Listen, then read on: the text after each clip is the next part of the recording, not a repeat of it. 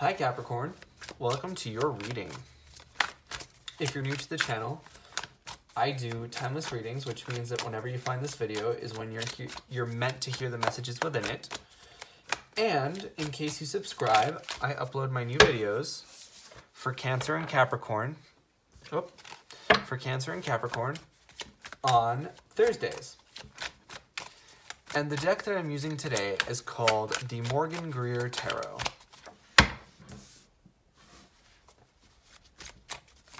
And as always, if you guys are interested in getting a personal reading, I have the link in the description.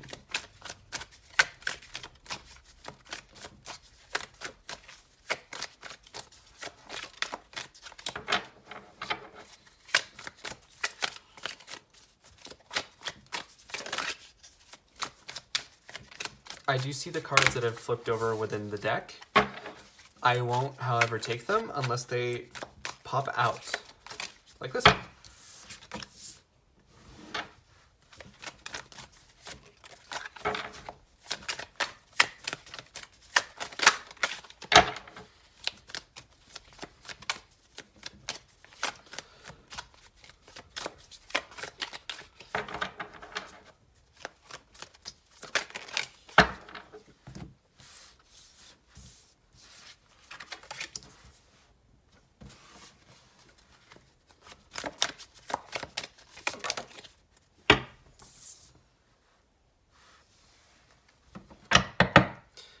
All right.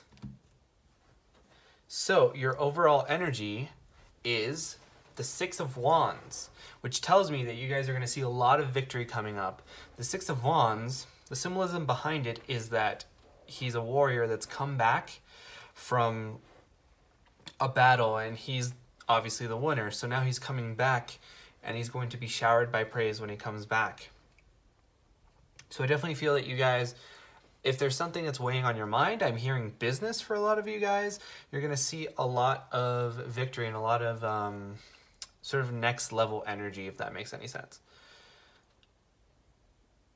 I think that for a lot of you guys right now, you might really be slaving away at your work, because I see this Seven of Pentacles, the Sun, and this King of Rods, and all the men in these pictures are all looking towards the left. And then on the top row, there's the Queen of Pentacles and the Lovers, which is in reverse, but the woman that's in the Lovers reverse is facing both in the opposite direction. So I almost feel like there might be some competing interests going on right now. My advice would be don't neglect your personal relationships, not just in love, but with, friends, family, that kind of a thing. Just because I sense that if you slave away at work too much, you might see some issues, particularly with your family and your relationships. But that being said, in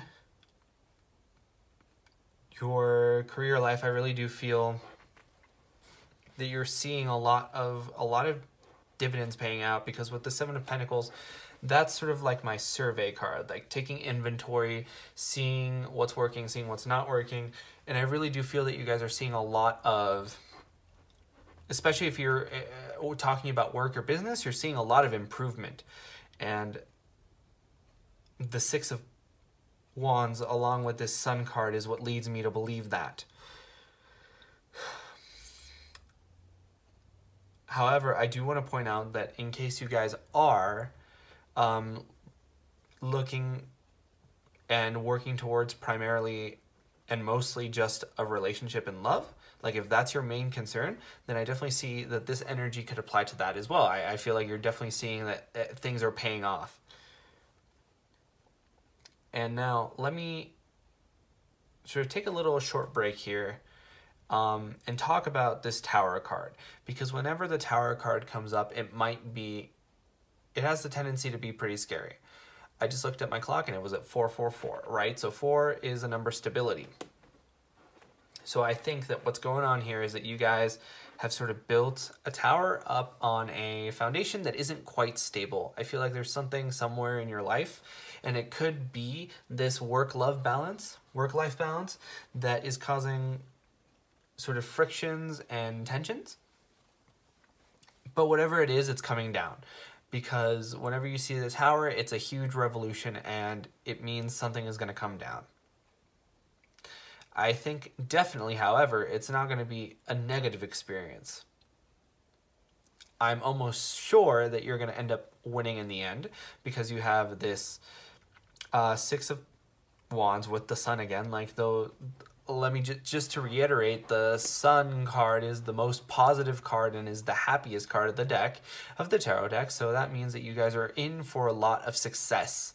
And I think that whatever has got you down right now, don't sweat about it too much, just because I see all of this success coming in. I definitely sense the fear of failure, especially with the Lovers in reverse. I think that you guys might be really concerned that what you're doing is leading to sort of damaged relationships. But I don't think that's going to be true for you guys, because the Tower is here. And the Tower is here to change things that don't work in your life. And I think that the Seven of Pentacles can also refer to that to some degree. I think that that means that you guys are taking inventory of things in your life more in a metaphorical way, and seeing what you need to improve on and what you need to change in order to achieve the stability. And then I also want to talk about the Lovers card. So the Lovers card is represented by the astrological sign of Gemini. So some of you might have a Gemini that's relevant in your life. But because it's in reverse, it tells me that whatever sort of fantasy love that you had planned isn't quite coming into fruition. And the reason I feel that is because you're blocking it. So a lot of times whenever I see a card that talks about blessings in the reverse, I interpret that as those blessings being blocked by you or for you. So I really am getting that once this Tower moment takes place, you're going to start to see a huge revolution or even revelation in love, especially with this Sun card. Like, I definitely feel that there's a level that you should be obviously thinking about and taking inventory and seeing what is best, but to another degree, like, you don't really have to worry about it too much, because it's going to end up positively in the end. You don't have to stress about it, is what I should say. Do make sure, though, to put in the work for it. And then, lastly, I want to talk about sort of the Queen of Pentacles here and the King of Rods. So, the Queen of Pentacles is very stable. She's very business-minded. She's very down-to-earth. She likes to live in the realm of reality. She also likes material things, and a lot of the times that manifests itself in being a really hard worker, so she can work and earn her things. But I think that what it is that that's your energy, especially because the Queen of Pentacles can refer to Taurus, Virgo, or Capricorn, which tells me that you are very much in a hard-working state right now.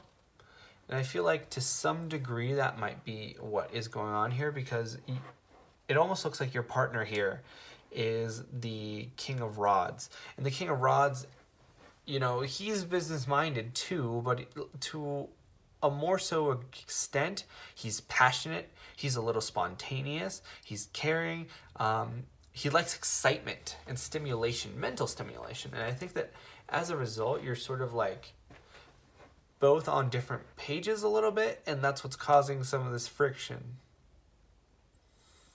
I think it may very well be possible that this Tower card might also be for your partner, or might very much affect your partner. So I'm going to see that maybe they'll come over to your side a little bit and say, okay, yeah, we should focus on finances a little bit. But I think that at the same time, you should try to balance that out and say, okay, well, we can, you know, splurge every so often too. But The reason I'm sort of getting this energy that these people aren't quite on the same page is because, like I said earlier, the Queen of Pentacles is looking in one direction and the King of Rods is looking in the other. So it's almost like they're facing away from each other. But that doesn't have to be a bad thing for you guys. It could be like they have each other's back. But like I was saying, it just takes a little bit of communication and a little bit of compromise. But I see you guys winning out in the end. I'm sorry if I sound like a broken record, but Six of Wands and the Sun card, I see definite energy for you guys.